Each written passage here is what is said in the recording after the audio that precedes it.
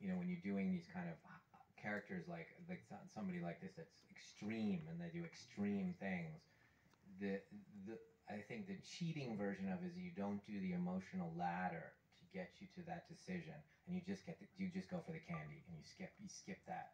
You go from here and you just skip to here because you want the candy. But you know, we spend so much time talking to understand how someone, a human being, what is it? How do these individuals get to this place? And you may not know every single step in that, you know, emotional staircase, but you'll feel it because we did talk through it and make sure that he understood and I understood, you know, how someone like this could get to there and do something like that, and that kind of connective tissue is underneath, I think.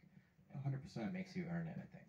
And also, I mean, the characterization is intentional. Like, everything about it is there for a reason. It's not, there are no mistakes here. It's all kind of just, like, it's supposed to bring you in a certain way, which is, you know, a testament to your ability as a director. Yeah, I mean, sorry to go on and on, but I found the subject interesting. They like it, right?